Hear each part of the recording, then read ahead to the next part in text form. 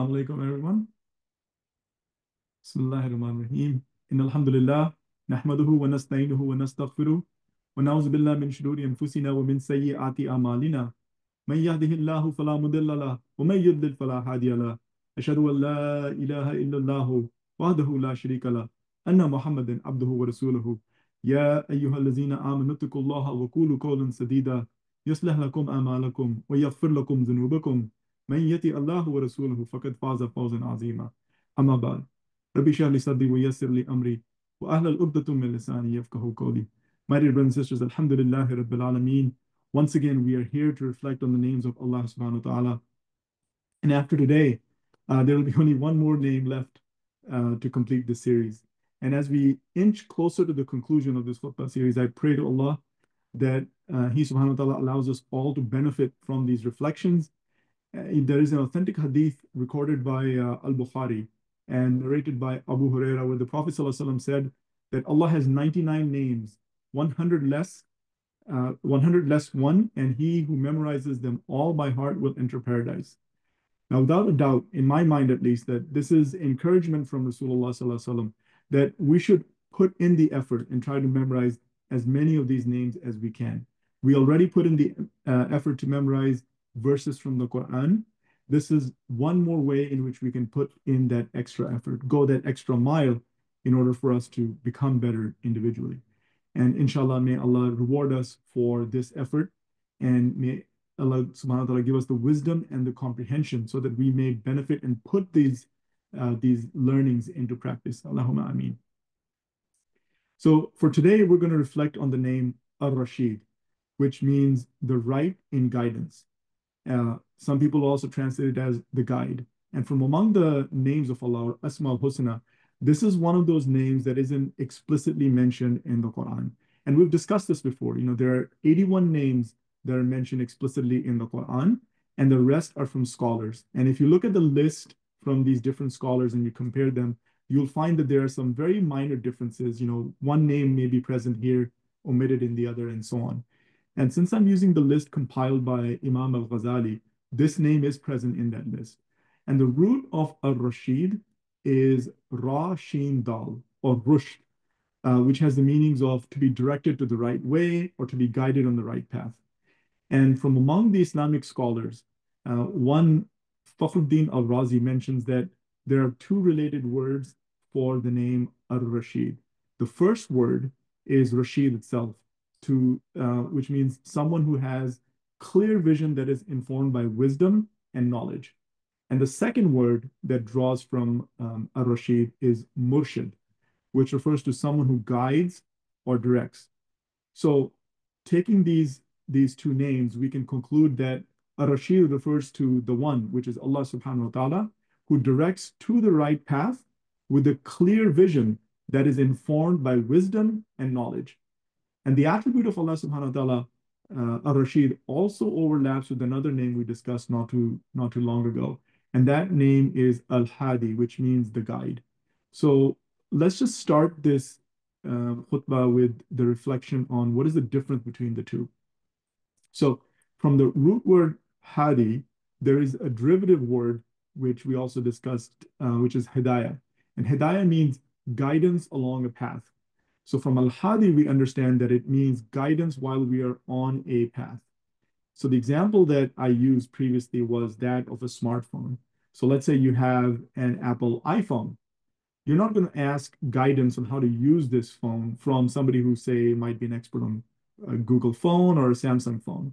So the Google or Samsung expert, while they might be able to tell you about those phones, they may not necessarily know or may not know anything about the Apple iPhone. And that's because, it's a completely different set of knowledge that they would have to have. So, unless this Google or Samsung phone expert has knowledge or awareness about the iPhone, they're not going to be a good guide for you. So when we think about receiving guidance, we need to have an awareness about possession of skill and knowledge in order to be successful in whatever task we're looking to accomplish in that moment. So whether it's, using a smartphone or something trivial like that, for some of us, it may not be so trivial, or learning a new subject, maybe like a foreign language, or maybe even traveling to some new destination that you've never been to before, there has to be some inherent understanding that there is a knowledge and a skill set available for you to do these kinds of things. So we should understand something about the expert and something about the guide who is going to give us this knowledge and give us this information. So if I take that framing and then I apply it to Al-Rasheed, then Al-Rasheed is the guide. So Allah subhanahu wa ta'ala is the guide who does not need direction, can direct anyone who seeks guidance. In fact, at least 17 times in a day, we ask Allah subhanahu wa ta'ala for guidance and to keep us on the straight path. And as you can probably guess, I'm talking about Surah Al-Fatiha. So there's verse 6 within Surah Al-Fatiha, which says, Ihdina siratal mustaqim, which translates to guide us to the straight path.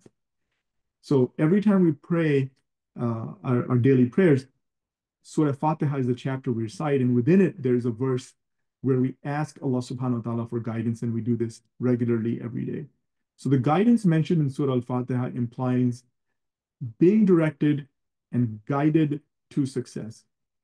Okay, meaning guide, direct, lead, and grant us the correct guidance. Because the guidance that isn't correct is not guiding us to a destination that we want to go to. So Allah subhanahu wa ta'ala uses the word as-sirat al-mustaqim. And what is as-sirat al-mustaqim? So linguistically speaking, as-sirat al-mustaqim is a path that is free from any forks or divergence. So it's a straight path. And Islamically, it is the path that leads a believer, a Muslim, to paradise and Allah subhanahu wa ta'ala.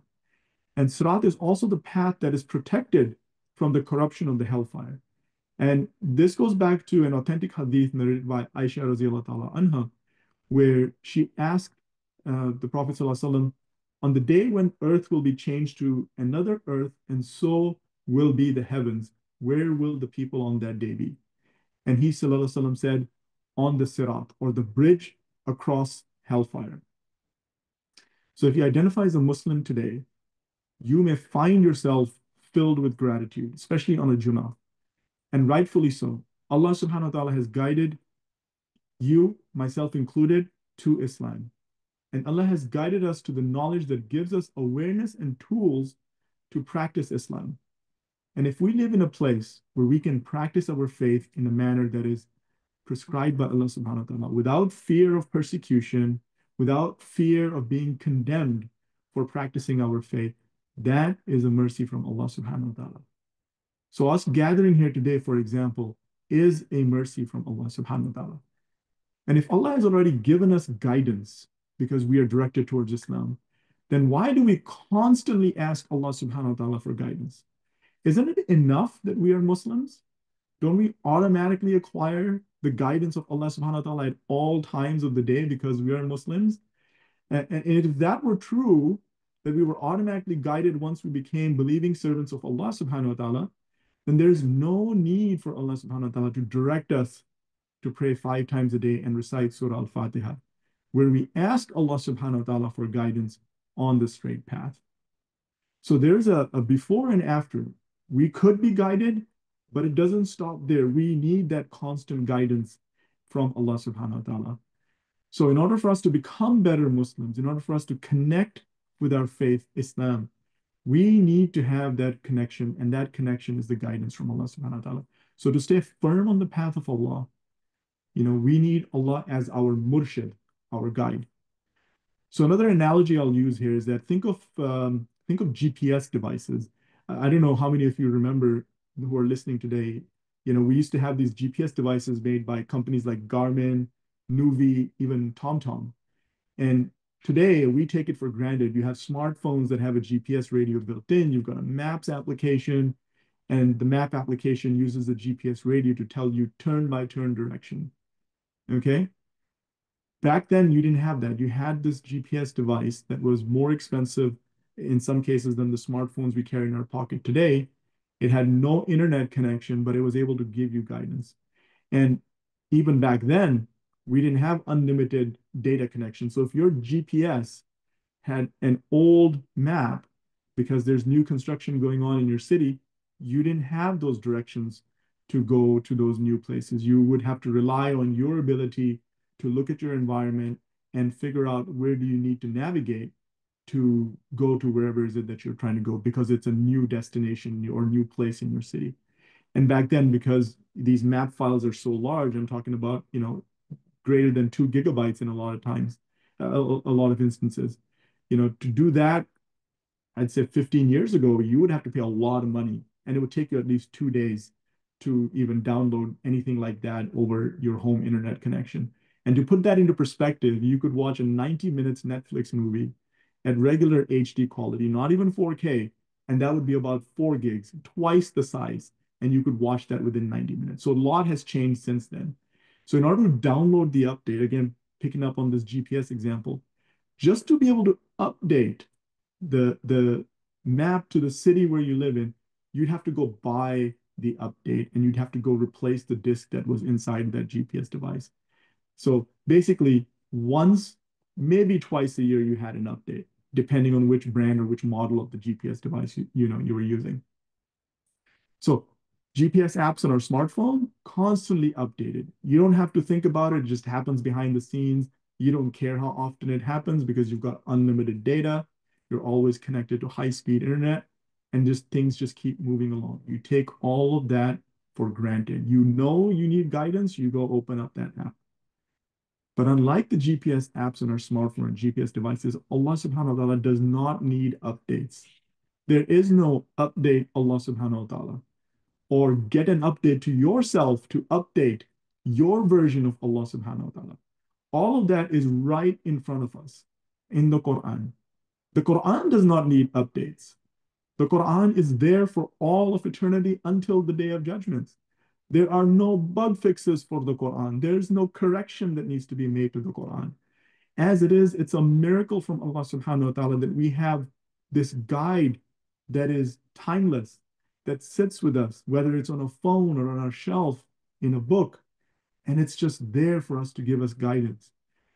The catch is, are we going to engage with the Quran? Are we going to seek that guidance? And are we going to do something with that guidance? And the Quran is universal. It's perpetual. It's for all of humanity. And that is part of the guidance that Allah subhanahu wa ta'ala gives us. Is not just through the life examples of the prophets, but it's also through this book that is universal and that speaks to all people for all time. I'll use one more analogy, also to drive that point home, which is, think of a tour guide. Let's say you like to travel, you go to a new city. You may not know anything about that city, or maybe you just know enough about that city to go and want to visit it. So what do? You find that guide who knows more about the city than you do. So we need that knowledge, we need that wisdom, and that guide is going to do, a couple of things for you. They're going to ask you how long is your stay. So once they know that, then they're going to say, okay, well, here's some places you might be interested in going. What about this place? And they'll tell you something about that place. What about that place? And they'll tell you something about that place. And they'll help you plan these activities to all of these different destinations. So once you've done that, the guide is going to then take you to that destination. They'll make sure that you are enjoying your time in the city. They'll make sure that you are getting a flavor of the city that you ordinarily wouldn't get it if you were just doing this on your own, because you don't have the knowledge or the awareness or the understanding of the city. Okay, so the guide will give you colloquial knowledge. They will give you information so that you can then feel connected to the city, because only the locals know this kind of thing. And then they'll also make sure that they're not guiding you through a path that is treacherous. Imagine being a city where you know nothing about, and you can probably think of a city where if you didn't, find yourself in the right neighborhood in the right hour of the day, that something really serious or dangerous could happen to you. And the job of the guide is to make sure they use that wisdom and knowledge so that you are not finding yourself in a situation that's going to compromise your personal safety, and that your entire journey, your entire trip in the city is smooth. So make sure that there's no harm to you. Make sure they use their knowledge and put it to work. And this way also give you a flavor of the city. So all of that is something that a good guide will give to you. So what do we learn from this analogy of a local travel guide? We know that the travel guide must be an expert. It can't just be somebody who themselves are visiting the city or only visited the city maybe once or twice. The guide has to have really good knowledge about the points of interest. They must have awareness about the dangers that exist within the city, and then use that knowledge to make sure that your presence in that city is enjoyable, your safety is not in any way compromised, and that you can then return safely home to where you came from. And the guide needs to have all of this knowledge, all of this experience, and all of this wisdom. And if I frame that back to Allah subhanahu wa ta'ala, Allah subhanahu wa ta'ala is better than any travel guide. Why? Because all source of knowledge comes from Allah subhanahu wa ta'ala. All source of truth is Allah subhanahu wa ta'ala. And when we choose to be guided by Allah subhanahu wa ta'ala, it was always going to be on the path of righteousness. So why would we not choose that path and choose a path that will cause us harm? There's a big movement in the United States about doing it yourself, has been going on for many, many decades, but there are some things that we just can't do it without a guide if we don't know anything about it. And one of those things is living our lives in a way that will benefit us in this world and also benefit us in the hereafter.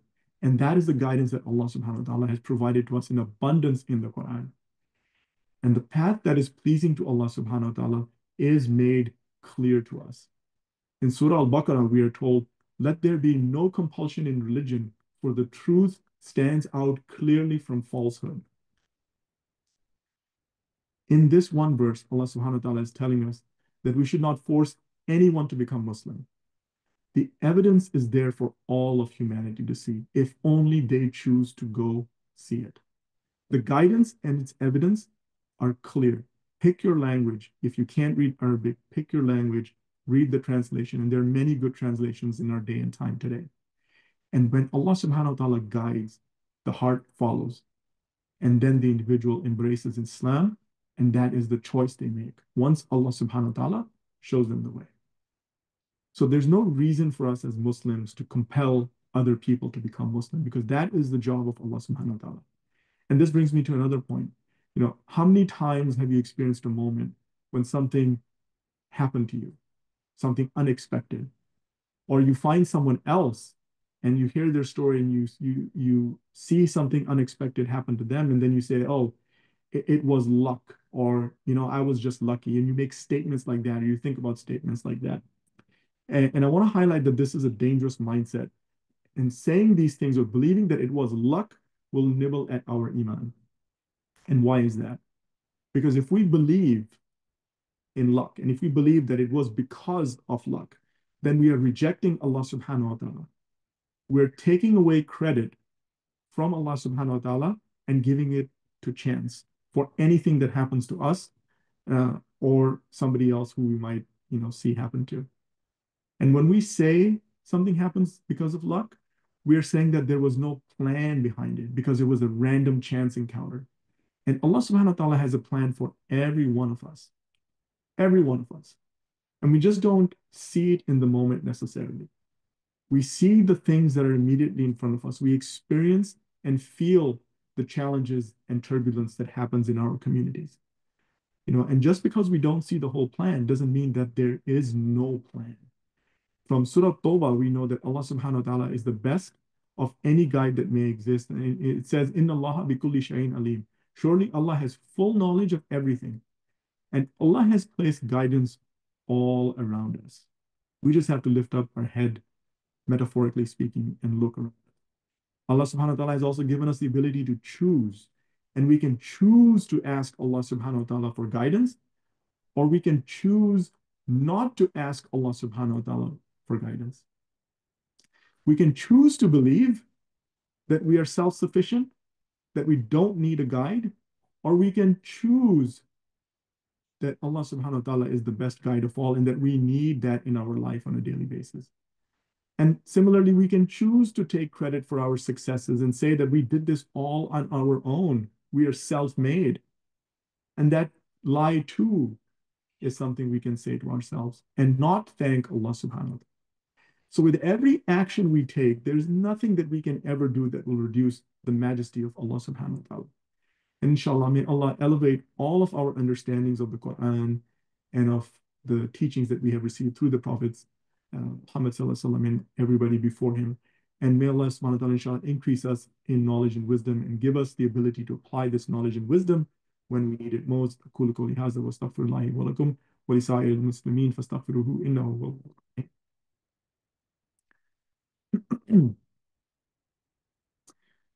Bismillahir Rahmanir Rahim. My dear brothers and sisters, as with every attribute of Allah subhanahu wa ta'ala, the attribute gives us value only when we learn how to apply it on our own lives. And, this attribute of Allah, Al-Rasheed, is no difference.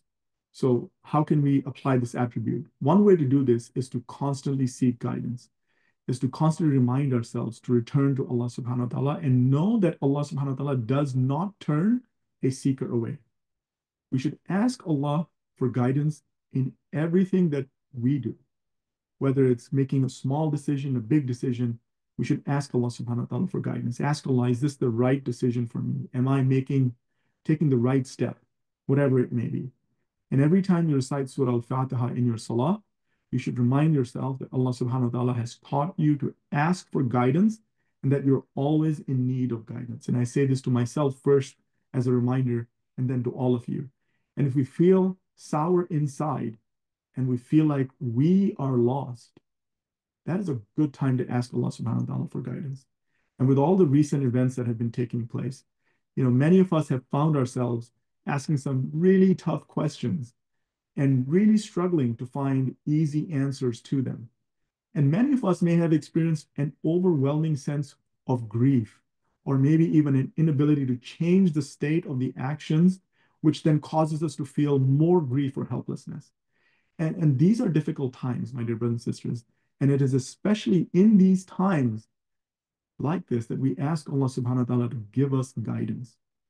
We ask Allah subhanahu wa ta'ala for comfort. That is asking for guidance. We ask Allah subhanahu wa ta'ala for knowledge that will allow us to expand our understanding so that we don't fall into the traps of what other people say because we are not able to rationalize things on our own.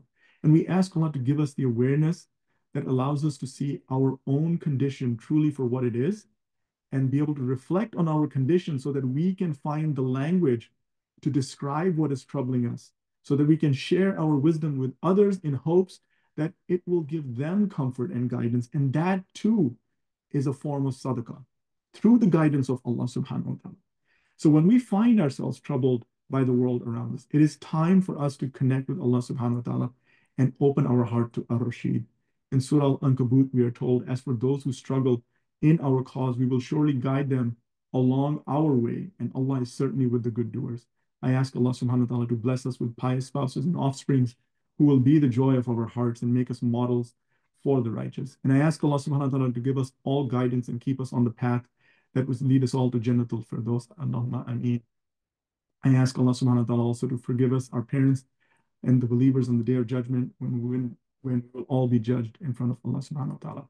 ربنا هب لنا من ازواجنا وذرياتنا قرة اعين واجعلنا للمتقين اماما ربنا فاغفر لنا ذنوبنا وكفر عنا سيئاتنا وتوفنا مع الابرار رب اجعلني مقيم الصلاة ومن ذرياتي ربنا وتقبل دعاء ربنا اغفر لي ولوالدي وللمؤمنين يوم يقوم الحساب ربنا آمنا فاغفر لنا وارحمنا وأنت خير الراحمين إن الله يأمر بالعدل والإحسان وإيتاء ذي القربى وينهى عن الفحشاء والمنكر والبغي يعظكم لعلكم تذكرون لا إله إلا أنت سبحانك إني كنت من الظالمين سبحان ربك رب العزة عما يصفون وسلام على المرسلين والحمد لله رب العالمين.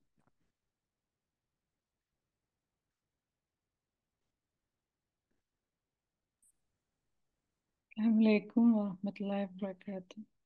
Thank you, Amir, for a great khutbah. I think Shadia had to step away for some meeting and she asked me to end this session.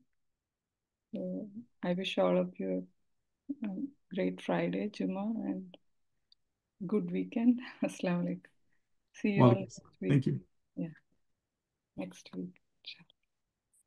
Inshallah.